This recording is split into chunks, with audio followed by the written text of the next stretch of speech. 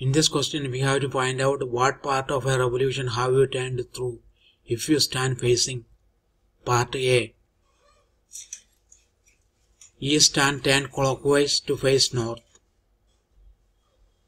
East and turn clockwise to face north. That is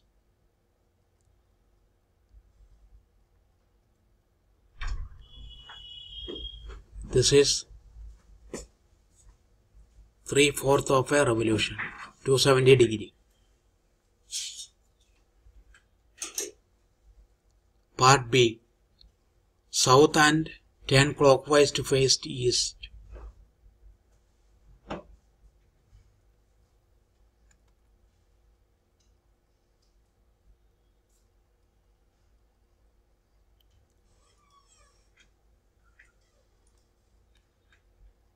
You have to turn through 270 degree, that is 3/4 of a revolution.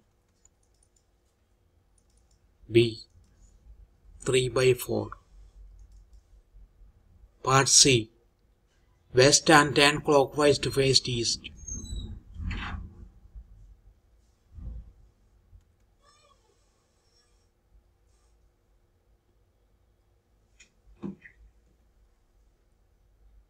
We have to turn through 180 degree.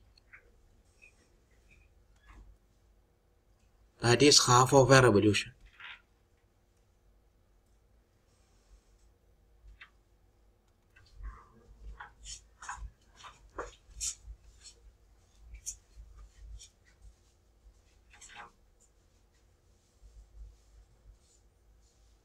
These are our answers.